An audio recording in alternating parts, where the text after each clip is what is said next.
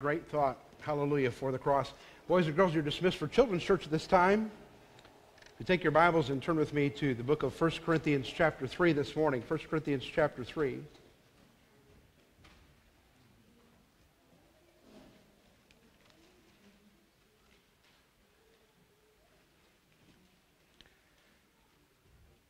While you're turning there, Proverbs chapter 5 verse 21 says, "For the ways of a man are before the eyes of the Lord, and he pondereth all his goings." How do we stand before the gaze of God? How do we individually, how do we collectively as a church, how do we stand before the holy gaze of a righteous God? 1 Corinthians chapter 3 is where we are this morning. We last week looked at the evaluation that will take place of every believer's service or ministry for God. It tells us in there in verse 12, "If any man build upon this foundation gold, silver, precious stones, wood, hay, stubble, every man's work shall be made manifest. For the day shall declare it, because it shall be revealed by fire. And the fire shall try every man's work of what sort it is. If any man's work shall abide," verse 14, "which he hath built thereupon, he shall receive a reward." Verse 15, "If any man's work shall be burned, he shall suffer loss, yet he himself shall be saved, yet so as by fire." We learned last week that God gives us not only the grace to live for Him, to serve Him, He also gives us the grace to be rewarded by Him. It's all of God, all by God, all for God. We're going to continue on this week, beginning at verse 16, and looking at the reality of God's evaluation of the church.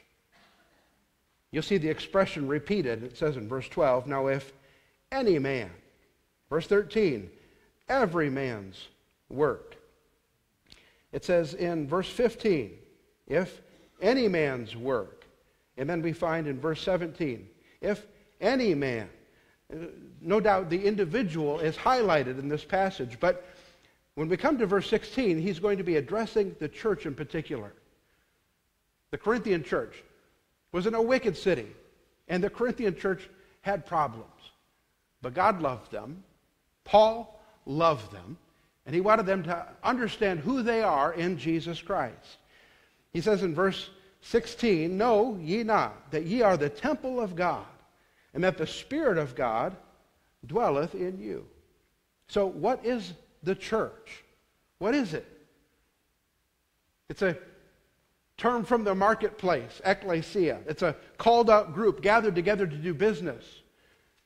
The term is baptized in the New Testament by the Holy Spirit of God, who explains that's what we do. We gather together in the name of the Lord Jesus Christ upon the gospel that He's given to us. We gather together to serve and to worship and to glorify Him until He comes again. That's who we are. But who does the church then belong to? Does it belong to the pastor, the longest member?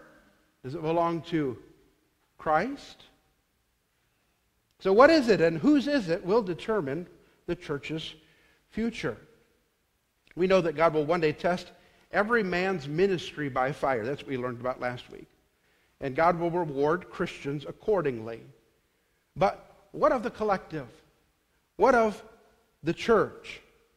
In Revelation 2 and 3, it seems to indicate to us in the Bible that God, that the Lord Jesus Christ will evaluate assemblies. So how do we measure our church's ministry? It'd be foolish for us to take a worldly system, a worldly means of measurement, to evaluate what we're doing. That'd be like taking a car's dipstick and checking your temperature with it.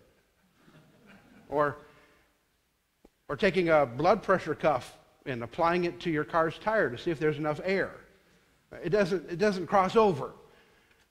And so for us to look at a secular system and try to evaluate what God is doing in His church would be foolish. It just doesn't make sense. In fact, that's what we're told in 1 Corinthians chapter 1. God works through foolish things. It says in verse 27, 1 Corinthians chapter 1, "But God hath chosen the foolish things of the world to confound the wise. And God hath chosen the weak things of the world to confound the things which are mighty." Paul demonstrated by his own example. He says, "I came in weakness, and God worked."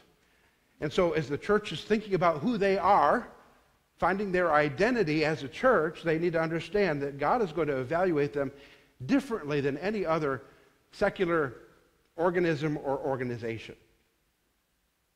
We find that the church itself, in verse 10, is built upon the Lord Jesus Christ. Paul says, according as the grace of God, this is chapter 3, verse 10, which hath given to me as a wise master builder, I have laid the foundation, and another buildeth thereon, but let every man take heed how he buildeth thereon. For other foundation can no man lay than that which is laid, which is Jesus Christ. So Paul is elevating the ministry of the local assembly, and he wants to help us understand our responsibility to Jesus Christ in his church. Several years ago, I began seeing signs posted in front yards. And they say, "You matter." I think the intention was for suicide prevention, helping people understand that they have a value. In Jesus Christ, we find our identity, but we have, as true believers, we find that we are, as was sung by the choir this morning, we are complete in Jesus Christ. Could I suggest this morning, in this passage, we're going to find church matters. It was bought with the blood of Jesus Christ, and it's here to accomplish his work in the world. Church matters. You, as a church, matter. In verse 16, we find that this church, the New Testament local church, he says, "Know ye," the second word there, ye, is plural, and it's speaking of the collective, not the individual. Speaking of the church. "Know ye that ye are the temple of God, and that the Spirit of God dwelleth in you." So the church, first of all, does belong to God. To possess it, but then also to protect it. Look at verse 17. "If any man defile the temple of God, him shall God destroy. For the temple of God is holy, which temple ye are." So God promises to protect his church. Jesus said the gates of hell will not prevail against the church. But God will protect his church. But we also find not only the church is God's, but it's also ours. It's yours in Jesus Christ. Continue on reading with me. He says in verse 18, "Let no man deceive himself. If any man among you seemeth to be wise in the world, let him become a fool, that he may be wise. For the wisdom of the world is foolishness with God. For it is written, He taketh the wise in their own craftiness. And again, the Lord knoweth the thoughts of the wise, that they are vain." Two references here, one from Job and one from Psalms. And he's explaining essentially what he's been saying all along. What is wise to the world is foolish to God, and what is foolish to God is wise to the world. And he explains here in this passage that this church is to be not evaluated from a world system perspective, but from God's perspective. Look at verse 21. "Therefore, let no man glory in men." So the church is ours. He says, "For all things," in end of verse 21, "are yours." All the resources God has entrusted to the church belong to all of us in the church. God's provided. In fact, some of those resources are people. We found back in chapter 2 or 3, verse 5. "Who then is Paul, and who is Apollos? But ministers by whom ye believed, even as the Lord gave to every man." And God has given resources to the church, but then the challenge comes in verse 21. "Let no man glory in men." It's not all about the men. It's about the Lord Jesus Christ. Ephesians chapter 4. We find that the church has been gifted to accomplish its work. Ephesians 4, verse 11, "And he gave some apostles and prophets, some prophets, and some evangelists, and some pastors and teachers," verse 12, "for the perfecting of the saints, for the work of the ministry, for the edifying of the body of Christ, till we all come to the unity of the faith and of the knowledge of the Son of God, unto a perfect man, unto the measure and the stature of the fullness of Christ." And then verse 14 tells us that we'll be protected through that. God has gifted his church, and for you and I, the church certainly belongs to Christ, but it also belongs to us in a sense, right? all the resources of all the church belong to all the church. Verse 21, it says, whether Paul or Apollos or Cephas or the world or life or death or things present or things to come, all are yours, and ye are Christ, and Christ is God.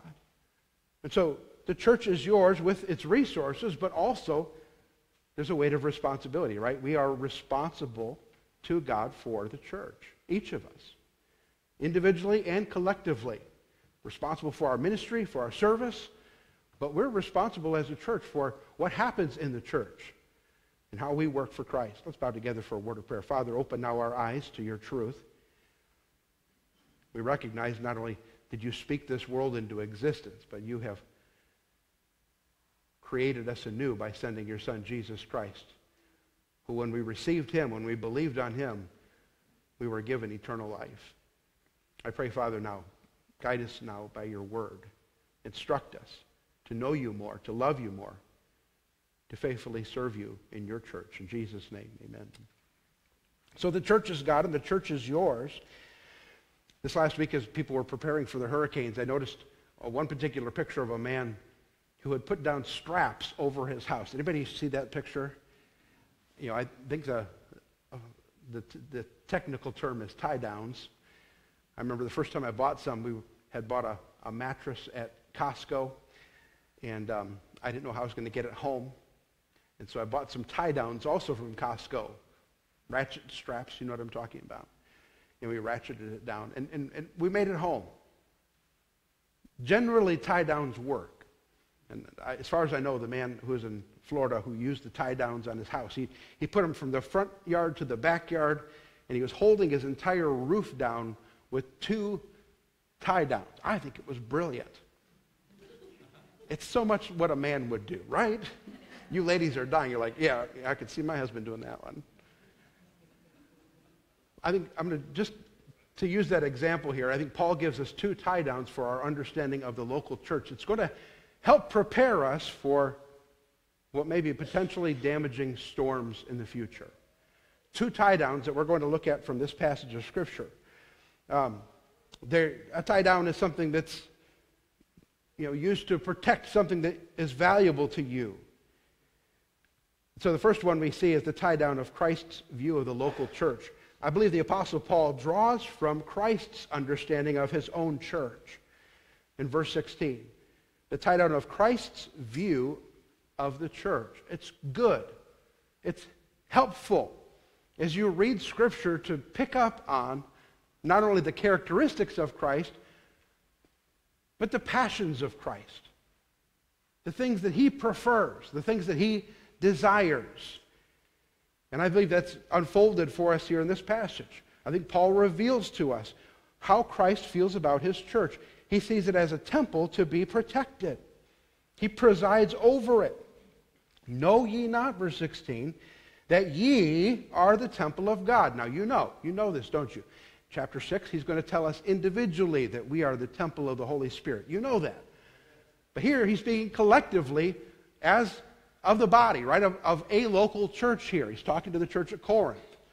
I think later on he'll broaden that to include all believers in just a moment. But he's talking to this local church, and he's telling them that they are a part of a temple that God means to protect. God desires to protect his church. Christ is seen as the head of the church.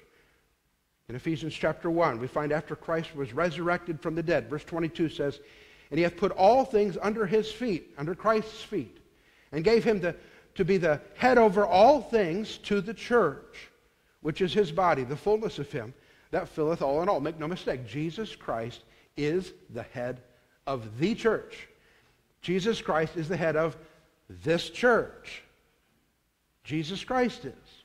It says in verse 21, not only does he have the authority of the church, but we see a superiority in the church. Ephesians 2:21, in whom all the building fitly framed together groweth unto an holy temple in the Lord, in whom ye also are builded together for an habitation of God through the Spirit. And Paul in Ephesians was talking to a congregation made up of Jews and Gentiles, a congregation that had slaves and masters, a wide variety, rich and poor, all in one congregation. And he's telling them in Jesus Christ, specifically the Jews and Gentiles, you're one in Christ. And he rules you all. We see he is the head, but we also see his heart. He loves the church. There's several descriptions we have in the Bible of the church. It's called a body. It's called a field. In fact, we saw that earlier in 1 Corinthians 3 and verse 9. For we are laborers together with God. Ye are God's husbandry, his field, and ye are God's building. So we see the church as a body and a bride and a field and a building, and all these help us to understand who we are as a church. But ultimately, remember, we're his. We belong to him. Look what it says there in verse 17.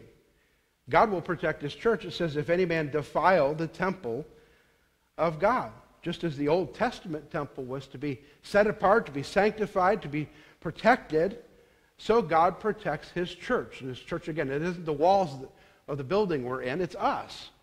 Gathered together, united together in Jesus Christ as a congregation. God seeks to protect us, what we have together in him. Again, we're not just a human organization. We're not just a social club. What are we?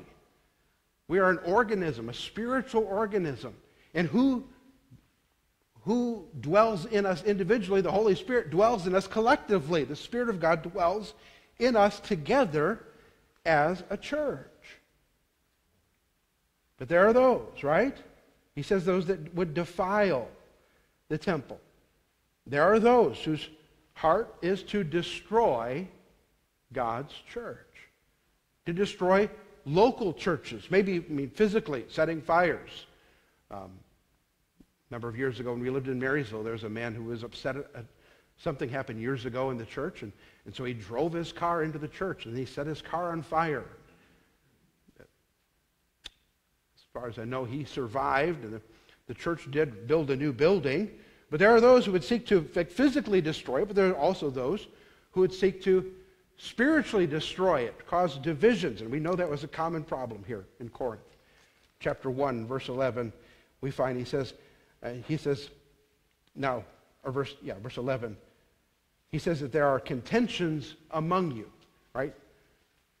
Over in chapter 3, verse 3, he says there is strife and divisions and carnality, envying. All these things were happening in the church, and so they were breaking up into parties, having their favorite preacher, their favorite teacher, their favorite spiritual guru, and they had aligned themselves under those people or under their preferences. And what is happening here? Paul says, I can't even feed you because you're so spiritually, your growth is stunted. You're spiritually immature.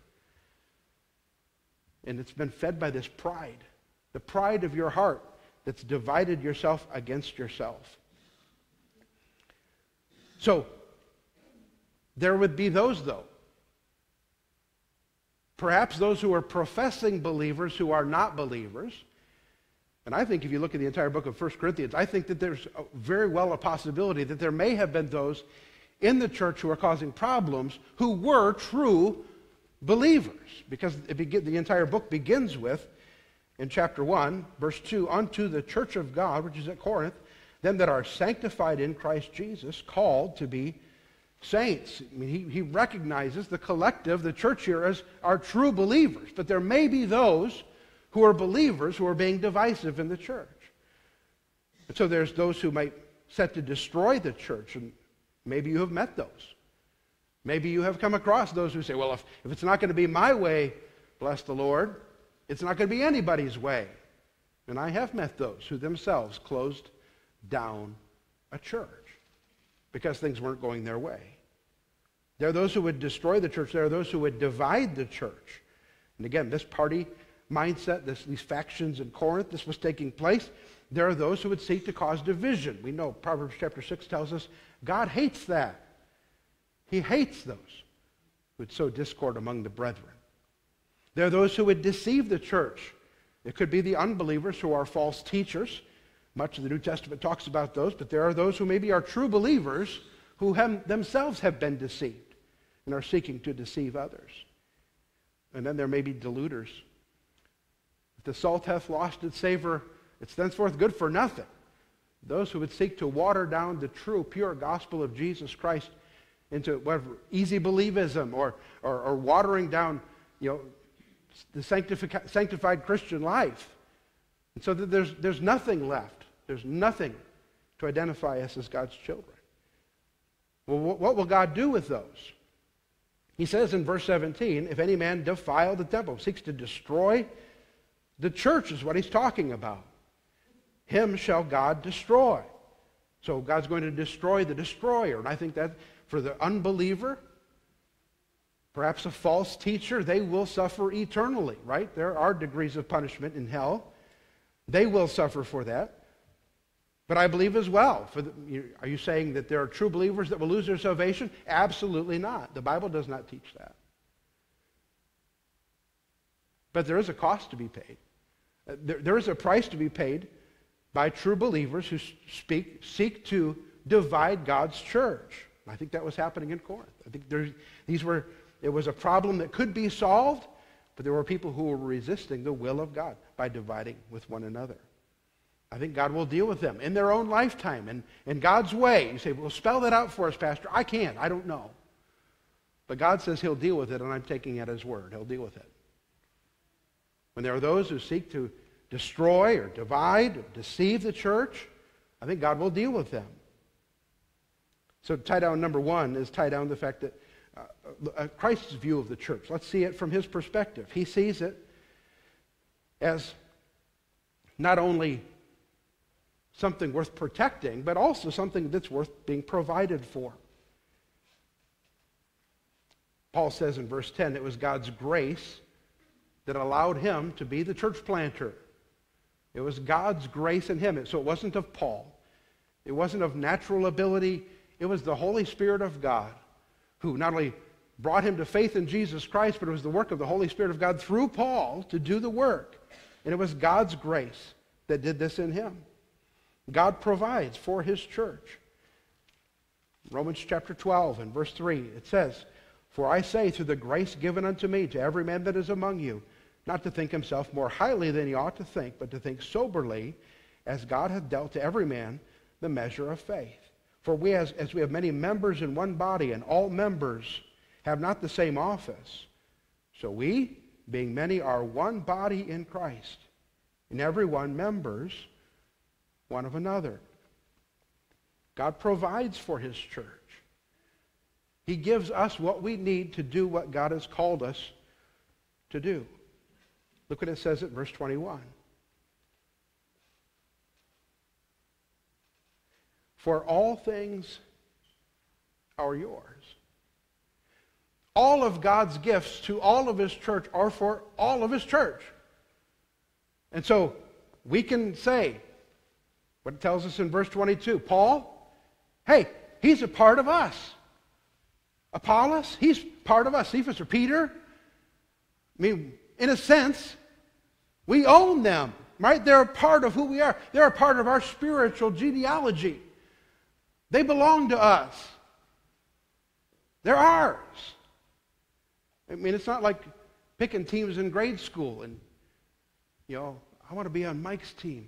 Oh, man, he picked Mike before he picked me, and I'm not on Mike's team. And sometimes with the children's groups, if you count off the kids, 1, 2, 1, 2, 1, 2, the kids before, they line themselves up so they know that they can be with their friend, When it comes to the local church, it isn't talking about dividing us against one another here. That was the problem in the church at Corinth. We are united in Jesus Christ. And so all of God's gifts are given to us. So, hey, Spurgeon's on my team. Moody's on your team. We're all in the same team together. All of God's gifts are for all of his church to do his work in the world. So God has provided for his church. And he's protected his church. He is providing for his church. He is protecting his church. Tie down number 2 is the church's view of Jesus Christ. Notice the beginning of verse 21. Let no man glory in man, not man-centered. The work of the ministry, the work of the local church is not to be man-centered. Do you understand that? There's men like Diotrephes in 2 John. And the Bible tells us that here was a man who wanted all the attention for himself, who wanted to be the final voice in every decision in the church. And he's condemned. In fact, turn there with me, if you would, 2 John, verse 9.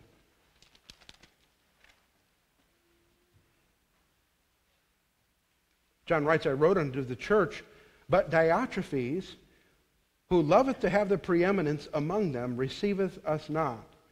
Wherefore, verse 10, if I come, I will remember his deeds which he doeth, prating against us with malicious words, and not content therewith. Neither doth he himself receive the brethren, and forbiddeth them that would, and that casteth them out of the church. Beloved, follow not that which is evil, but that which is good. He that doeth good is of God, but he that doeth evil hath not seen God. And so, we understand something. There is a natural desire for us to identify with people. People gravitate towards personalities. It's a natural human instinct, but when it comes to the ministry of the local church, there's no man that's supposed to take the center stage. It's Jesus Christ alone. Christ is the center of the work, not man. But the church is the center for his work. He continues on there in the end of verse 22. He says, he mentions Paul and Apollos and Cephas. Then he says, or the world, or life, or death, or things present or things to come. What is that talking about, Pastor? All of God's created universe is at our disposal to accomplish the work of God. A.T. Pierson made the comment. He said, the stars are vying for the privilege of being the light to lead the child of God into faithful service for Christ. God is willing to not only give us gifted people, the resources that he's provided by his grace through the ages, but God is also willing, according to this passage, he's willing to bend his own creation to accomplish his will through his church. He says, or the world, or life itself. God will use life. And he seems to make it the statement this way. The created world, nature, doesn't have a choice. But we do. We can resist obeying God. But if we obey, if we submit ourselves to God and his will to do his work in the world, guess what? God can cause nature to bend to allow us to do God's will. He says the world, or life, or death. And hasn't it been true that God has even used the loss of life, those who have been faithful martyrs to the death, he has used even their death to accomplish his purposes in the world. He says, or things present, or things to come, all are yours. So, God uses creation to contribute to the work of God. Matthew 28 gives us the instruction. We're to go into the world, make disciples of all nations, and then baptize them and train them and teach them. That's our calling. I was talking to a friend this week who was telling me about a church in southern Ohio. And the pastor just had an extreme burden to plant other churches. And he says initially he planted 2 other churches. And those 2 other churches have planted 4 and 5 churches each. And those 4 and 5 churches now are actually reproducing. And he said, it just happened that way. And he said the story goes, that man had pastored for some 60 years and he'd come to the pulpit one Sunday. And he said, well, I suppose it's time that I'm done being your pastor. My assistant pastor, he'd do a good job for you. Thank you. And then he left. And then he never pastored there again. But what a vision. You say, well, what a great man. No, what a great God. God is at work in the world today through people who are foolish enough to trust him to do what he said he would do. And God will bend all creation. Now, I know, maybe you're getting a little bit sleepy, a little bit bogged down in what we're talking about here. Okay, understand this. The church is important. And God said, I will bend everything I have created to fulfilling my purpose through the church which I have bought with the shed blood of my Son, Jesus Christ. Amen. I will do my work. The question is, will we do it with him? And I think that's what Paul was saying to the church at Corinth. He was appealing to them.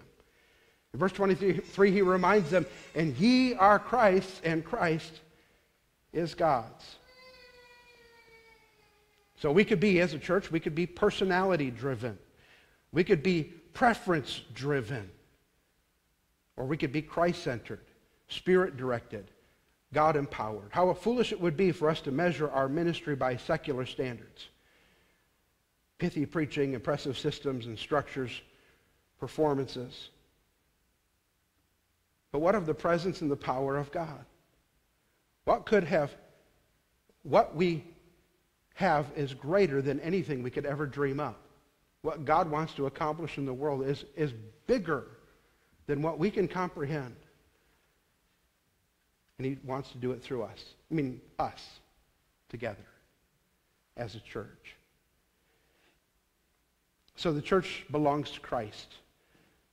But Christ has provided the church for you. If God takes the church this seriously, why don't we? Father, I thank you for your word, and I thank you for the reminder from Paul of who we are in you. We know one day you will certainly, by fire, try our works. Those that are wasted will be burned up. But Lord, by your grace today, through the work of your Spirit, each of us individually, as we serve you, are building gold and silver and precious stones, so long as it's built on Christ. And Father, collectively then as a church, we find that we also house you. We house you as your temple. You will protect your church. And I pray that we would value not only your protection, but what you've given to us to do your work in the world. Help us to not take lightly the things that you underscore. Help us to value what you are saying in these verses. That you care so very much about what we are together as a body. You care that we're not divided. You're concerned that we're not deceived.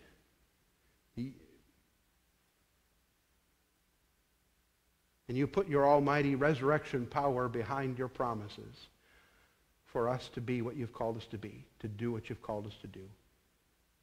Father, if there's one here who has never trusted Christ as Savior, and this morning they stand guilty before you,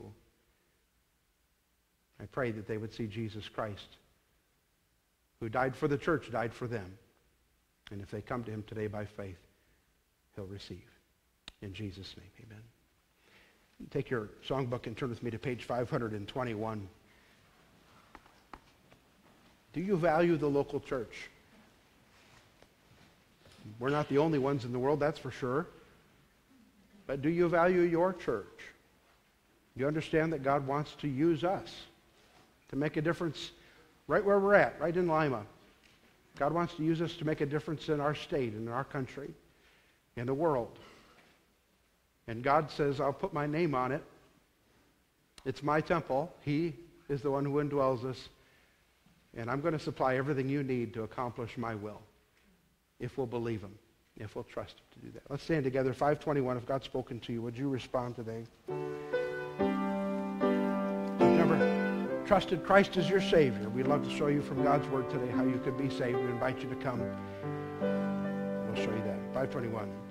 How I praise thee, precious Savior, that thy love laid hold